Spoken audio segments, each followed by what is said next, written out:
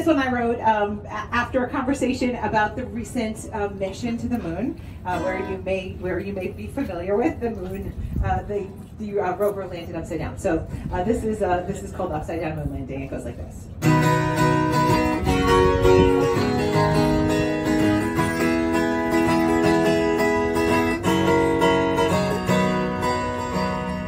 Did you hear about the rover that face planted on the moon?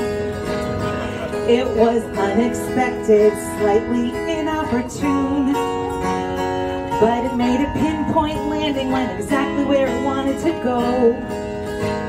Just with a bit of flair, guess it wanted to put on a show. An upside down moon landing, no one expected that. And it completed the mission kinda like a robot acrobat.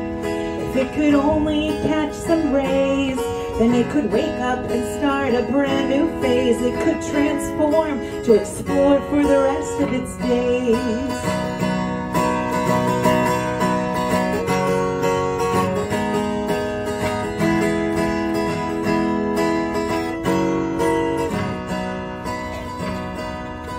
Reports said that rover landed on its nose. Yeah, sometimes you fall down, that's just how it goes. But it carried on and sent all the data home. Before it shut itself down, said sayonara, peace out, shalom. An upside down moon landing, no one expected that. And it completed the mission kinda like a robot acrobat. If it could only catch some rays, then it could wake up and start a brand new phase. It could transform to explore for the rest of its days. Well, its baseball robot friend snapped a photo. Who could imagine having such a pal? Though the pic showed the landing wasn't quite apropos, the rover seemed to say, so what? Yes, I can. An upside down moon landing, no one expected that. And it completed the mission kinda like a robot acrobat. If it could only catch some rays, then it could wake up and start a brand new phase. It could transform to explore for the rest of its days. So now you know about the rover that landed upside down. It touched down softly when it landed on the ground. And it was a pinpoint landing, flew all the way from Japan. Showed you can win even if it doesn't go according to plan. A win's a win, sometimes it doesn't go according to plan. Celebrate all the wins, doesn't have to go according to plan.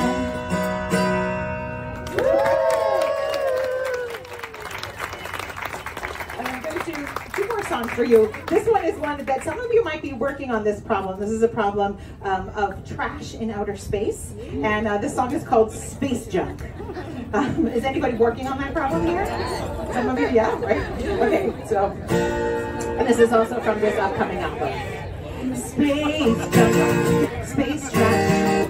Are we gonna clean up that stash? All that glitter, but no ground, no atmosphere to break it down. Discoveries were made, but the space junk stayed. Satellites sent their data back, but with every launch we got off track until there were collisions with the trash from those expeditions. I guess they missed the lesson of cleaning up their mess in outer space when they launched all those missions back in the day. And I wonder, what would their parents say?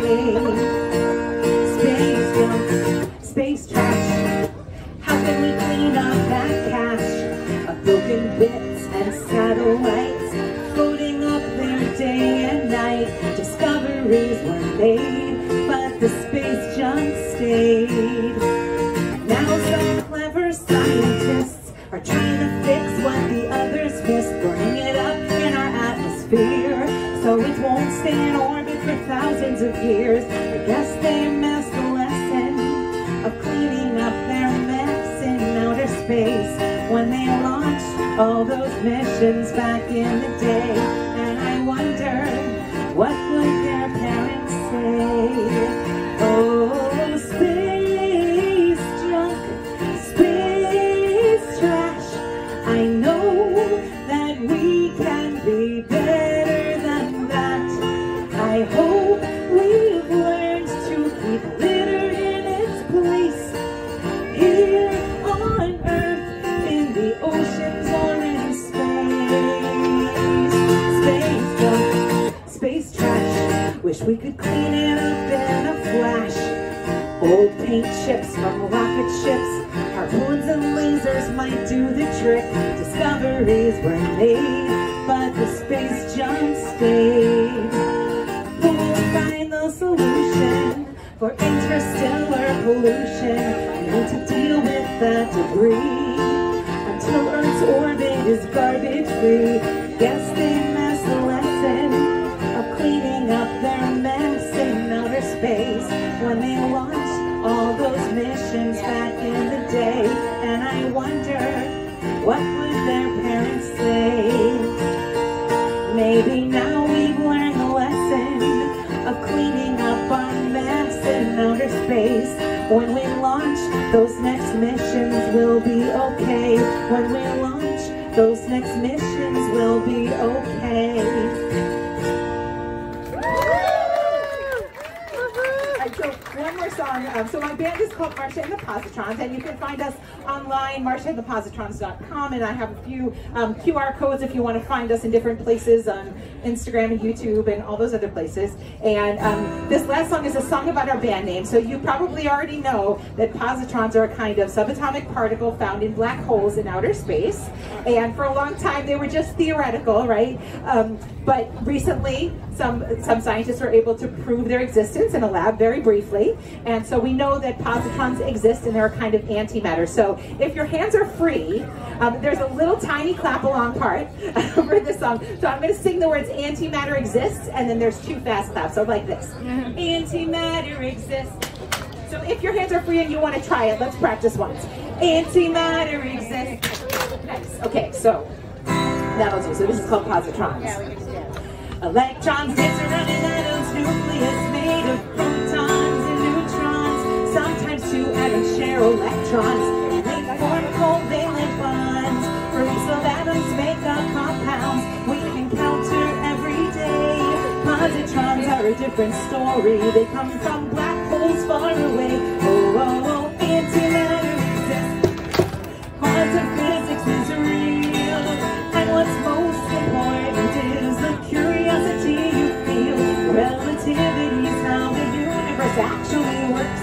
Whoa, well, they're all subatomic particles and they're way too small to see. But they make up all the universe, every part of you and me. And it's really quite amazing. We can study things so small. We can test ideas with science. That's the coolest thing of all. Because antimatter exists. Quantum physics is real.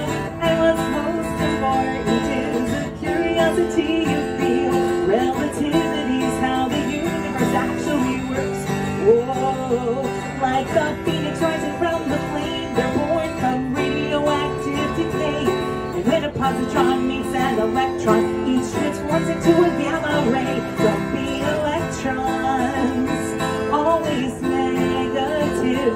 You could be like protons and stay positive, or be like positrons. Fight the negativity, neutralize, chin up and rise. Make the world a better place to be, because antimatter exists. Quantum physics is real, and what's most important is the curiosity you feel.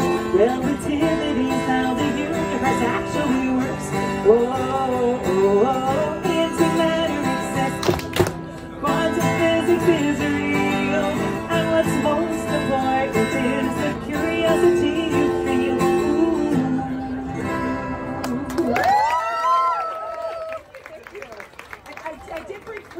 for everyone. So if you would like to find us online, you can grab a sticker. I have some over here and on the table, and you can find us in all the places. So thank you so much.